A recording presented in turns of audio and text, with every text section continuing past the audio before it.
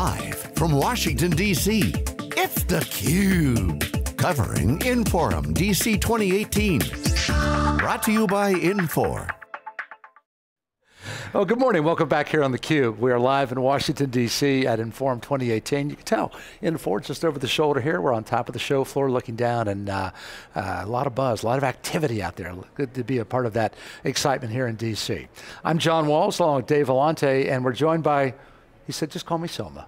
Soma Somasundaram, who is the CTO at Infor. And Soma, good job on the keynote stage this morning. Thanks for joining us, we appreciate that. Yeah, and yesterday. Sure. Yeah. So, thanks. You talked about a couple of new products, one launched, one in beta. Why don't you go ahead and tell our audience a little bit about that, about what you're bringing to the marketplace now. Yeah, so, we have, as I mentioned in today's keynote, we're all about product innovation, and we're engineers. Charles is an engineer, I'm an engineer, and we're constantly driving new innovation. So some of the innovation, there's fundamentally we want to build what I would call a shared services platform that all of our cloud suites can utilize. There's no need for each of the applications to go reinvent the wheel to build a middleware or a data lake or an API layer. So we built a shared services platform, which is what we call Infor OS. As part of Infor OS, we continue to release new things. You heard today, we released something called Infor Go. As the name might suggest, it's the idea is that you as an employee in one of the customer organization, you want to have easily go to the App Store, download something called Infor Go. It automatically is configured for your role. It gives you, if let's say you're a salesperson, it gives you access to CRM data to curate your pipeline. It gives you access to employee data because you're an employee of the organization. It gives you ability to file expense reports because you're a traveler.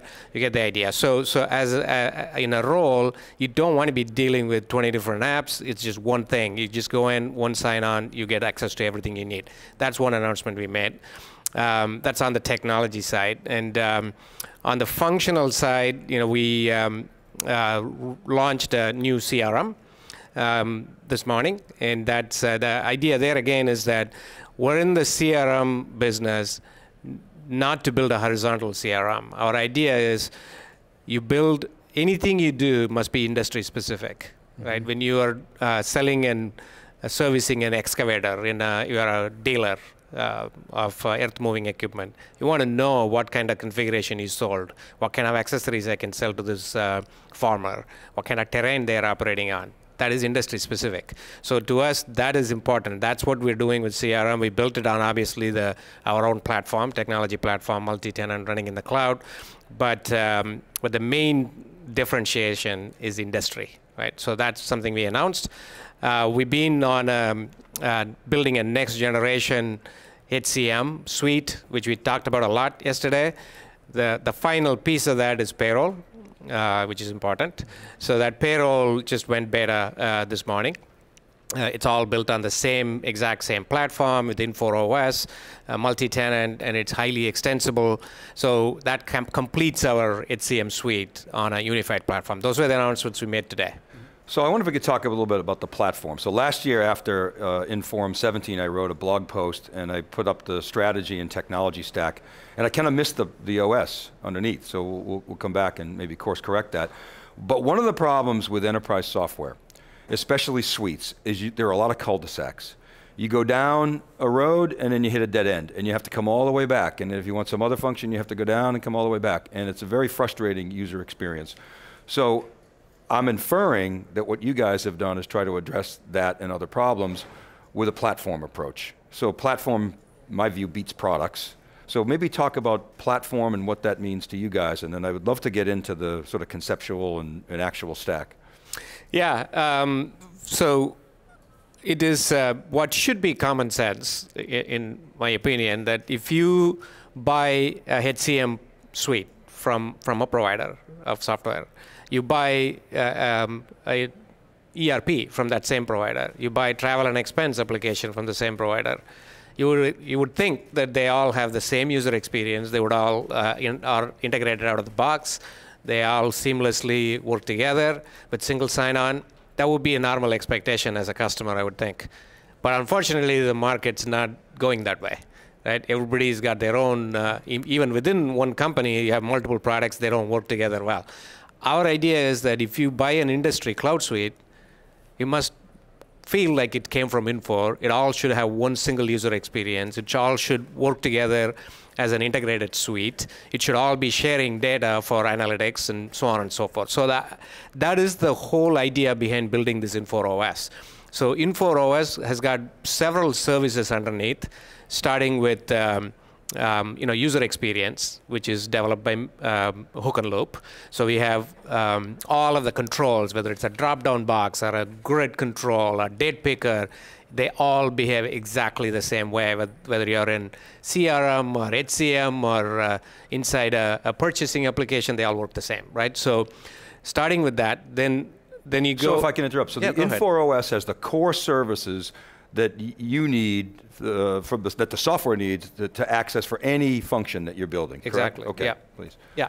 So it's user experience. Then you have integration. We have one integration layer called Ion, and Ion supports both an API layer. If you want to build a mobile app, you need APIs into the software. So built a lot of APIs into our applications. Those are exposed through a single gateway. There's one way to get into Infor applications through this API layer. We built that as part of Infor OS. We also built Coleman, which we announced last year. Coleman depends on two things. One, a lot of access to data, so I can crunch and do machine learning, and a lot of access to APIs. So what if you could create a requisition talking to a device versus having to open up a form, right? To do that, you need APIs. If you can order Domino's pizza from home using Alexa, why can't you do that at work? So we built this framework for those kind of things. So it's got API, it's got Coleman, it's got data lake. So all of this data is in one place, so you can build analytics. We have Burst, which sits on top of the data lake. And I can go on. So that's really what we're doing with Infor OS. It's really very, very important. It's sort of like your Intel Inside kind of thing. Without Infor OS, Infor apps don't work. So if you bear with me, just to conceptualize the stack, the OS is at the bottom layer, and then you've got your micro-vertical functions is sort of the next layer, and then the cloud, which is really AWS, is the cloud infrastructure. Then you've got the GT Nexus, essentially the network commerce platform, so there's all those data and supply chain connection points that you have access to. Burst Analytics, which was an acquisition last year, and then the Coleman AI completes the stack. My question is, as it relates to, for instance, Burst, that was an acquisition. So you have to bring that in and do some engineering work to make it fit into the stack, is that right? Or does it just kind of bolt it on? No, so everything has to be done with a conscious way of design, right? So it just doesn't happen by itself. So Burst is a fantastic world-class analytics platform, right? They as a company built a world-class platform that allows for departmental analytics. So if you're a sales, working in sales or working in marketing, you can go bring your own data, you can do analytics. It's great at that. At the same time, it's great at enterprise analytics, where you have all of this data in one place, you harmonize the data and do that. As a platform, it's a fantastic platform. But we're about delivering content on top of that platform. So we need to bring the network data, like you said. We need to bring the industry data. We need to bring the employee data from HCM, bringing it all together and exposing that using BI, Burst as the visualization layer is how we are exposing it. So to that extent, Burst was connected into the data lake, and it sits on top of the data lake, leverages that data. We built a semantic layer which reflects the model of data that we have in the data lake. So yeah, it does, and we have to have it single sign-on, so it actually surfaces within Mingle, within the homepage of a purchasing manager or whoever, and that's work. That's what we did. But you essentially re-platform it. But so of course part of the due diligence is how challenging it's going to be to do that, how fast you can get that to market. But this is complicated. It requires a significant engineering resource on Infor's part. We talked about this a little bit at the analyst meeting last year, the industry analyst session. Couple things. One is the integration and exploitation of AWS Cloud and all the services there, the data pipelines and the services there. but also modern software development. Microservices and containers and all that other good stuff. Can you talk about those sort of two-dimension and any other points that you'd like to emphasize in terms of the things that Infor developers are doing to create this modern platform? Yeah, so first of all, we are all about applications, right? So we're not building databases, we're not building our own data centers, we're not building our own operating systems. We're a business software application company. Our belief is that if you try to verticalize and try to innovate on every single layer of what you do, it stifles innovation. Why not embrace industry's innovation, right? Can we outspend AWS in terms of building a cloud infrastructure? I don't think so. No way. No one can. So it's important to focus on what you do best and leverage innovation that's coming outside the four walls of Infor to embrace that to deliver what the customers require. So what we really did is we took the AWS services and we encapsulated them into our application. So when the application does disaster recovery, it's actually AWS services, right? When we call Elasticsearch, we're using AWS services there. We use DynamoDB for graphing the data in the data lake, much like Facebook works on Open Graph of trying to find people who are connected to each other. Data inside the data lake is connected, right? Sales order is connected to a salesperson. It's connected to a customer. Customer is connected to returns, and so on and so forth. So we've done those kind of things. So we built a layer above the web services of AWS to actually create hooks into the application that leverages that. And we built our application itself in a sort of a microservices architecture. Granular APIs is a better way to describe how we did it, so that those granular APIs can be used in a digital project to create your own mobile app, or it's the same APIs that are used in Coleman for digital assistant or chatbots. All of those things require clear thought in terms of design, how you expose the functionality, and how you expose data, and that's what we did. Yeah, so as a developer, an engineering organization, having access to those primitives, those granular APIs, gives you what? Greater flexibility. If the market turns, you can turn more quickly. I mean, it's more complicated, right? But it gives you finer grain control. Is that fair? It is absolutely the case, yeah. And by the way, we know that the world is heterogeneous, right? Mm-hmm. I would love for a customer organization to just use Infor for everything, nothing else, right? But that's probably not realistic. So we built this to be able to work in a heterogeneous environment. Mm-hmm. So creating APIs and having these loosely coupled architecture allows for that to happen. Ultimately, the customer has a choice. We obviously have to work to earn their business, but if they have other things outside of Infor that they're running in their ecosystem, you need to be able to embrace that. So this architecture actually allows for that. So it's the architecture, but if you're saying if I'm a customer and I want to run in the Google Cloud or Azure, technically, at least in theory, you can support that, but do you actually do that today, or is that sort of roadmap stuff? Or?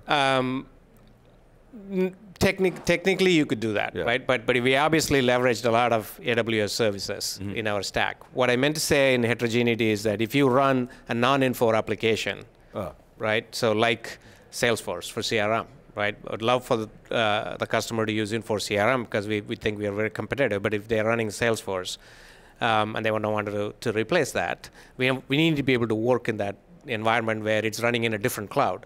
It's running in a different architecture.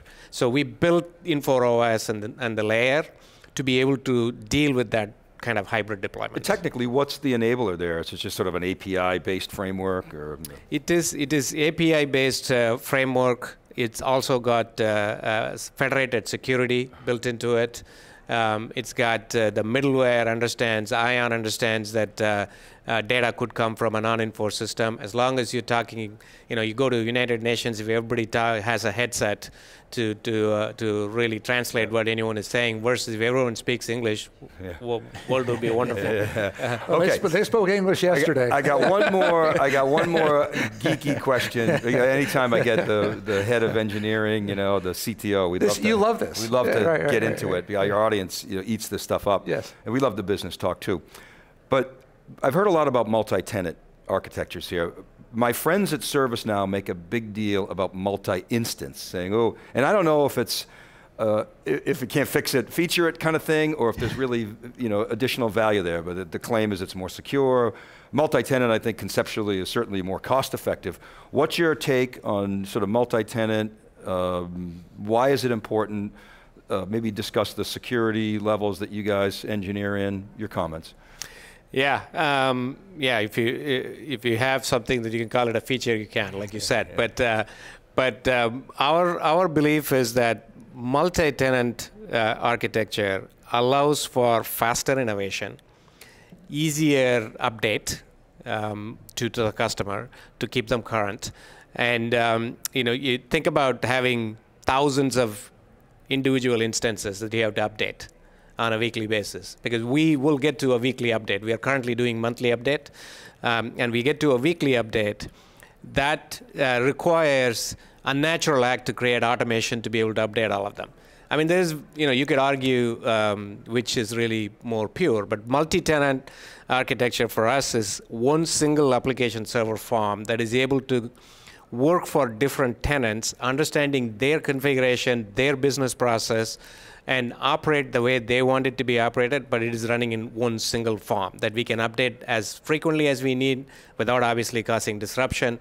So that is I think is a good design scenario. Having said that, we actually isolate the data of a tenant, right? Because you could have a scenario where all tenants' data is in one database. We don't do that. We actually insulate tenants so that data is not permeable. You can't go across tenants. So we think that this is an elegant way to architect and keep it agile, and we can bring innovation faster to the customer. So when you go from monthly to weekly to daily to hourly to minutely, yeah, every customer comes with you, whereas in the multi-instance world, you actually have to plan for it. You've got to plan the migration. You're maybe N-1 or maybe even N-2 if that's supported, and it's more disruptive. That's correct. Okay, and then you've got to engineer, the security and other factors. That's great. Thank you for that explanation. So I always like to get back to, at the end of the day, what are folks doing with what you're providing them, right? So in kind of like your new services world, your new product world, what are some of the more, I guess, unique ways in which your customers are putting these great tools that you have to work for them that you would like to use as kind of the poster child of success, and saying, we're providing this new value and these new enhancements, and give you a chance to take it to others and use them as examples? Yeah, so fundamentally, I'd be remiss if I don't start with industry, right? So it may not be very sexy, but ultimately, if I'm in a food and beverage industry, I really need to have a piece of software that understands that, right? So, like for example, if you're an ice cream plant, you pay by butterfat content. You don't pay for the gallons of milk you get, right? So, does the software understand that, right? If you don't, then you have to work around it, right? So, it may not sound sexy, but that's important to us, right? So, customers deploy without customization is very, very important for us. That's why we call it last mile functionality. But if you flip to the technology side of things, I think that we're just scratching the surface in terms of what users want to do with Coleman. Coleman Digital Assistant, for example, like I earlier said about placing a requisition, talking to a device. I think our idea is that every single employee of our customer organization should be using technology. Typical ERP, as it was deployed 20 years ago, only power users used it, right? Other people wrote in a piece of paper and sent it around. Same thing with decision support. It was like two guys in the company who knew it, and you had to go ask them to build a cube for you. It just exactly. That doesn't scale, exactly. And we're living in a very diverse global sort of setup. It doesn't work if you have 3 people who understand how to do BI, or 2 people who can create workflows. And I always like to use this example of, there's a website called ifttt.com. Now, whether you've tried this or not, it literally stands for if this, then that. Right? If I can go and describe something in if this happens, then do that. Why can't we do that in enterprise software? Right? Why is it that you have to go to knock on the door of IT to do it? So our idea is to bring that level of innovation so we can innovate, our partners can innovate, customers can innovate, we don't step on each other. I got to ask you about a topic that we've heard a lot about this week is robotic process automation. and you guys have essentially intimated, or at least I've inferred, that you've got quite a bit of capabilities in that regard. We're talking about software robots here, essentially, to replace sort of humans doing mundane tasks, or maybe augment humans. What is the capability that you have with RPA? Is it something that you're shipping today? And I have some follow-up questions, if I may. Yeah, so we built Ion when we started building this years ago.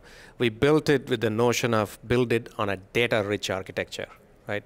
What I mean by that is when something happens, an event happens in an application, if a sales order is taken or it's updated, give me a full copy of that document that anyone can understand, right? That is a foundation of what you need to be able to externalize things like RPA. So we have access to the document as things happen. That's point number one. Point number two is that we built the Coleman AI platform, which we talked about earlier today, that actually leverages that workflow as points in the workflow to be able to go and do AI-based services that are hooks that are there in the workflow. So where human beings need to intervene, I'll give you easy example. How often, like, you have people reporting to you? I do, and we get expense reports that people submit. First of all, I don't even look at them. Right, Michelle looks at them, and do you think she opens and actually looks at how much somebody spent for dinner? No, you just push the button and approve. Why are we doing that, right? Why can't a robot figure out, is there something that looks not quite right, then flag it, versus having to do this mundane work? So why can't Coleman do that? That's the way we've done it, and it's because we have a workflow engine, we have the API architecture, we have an AI platform.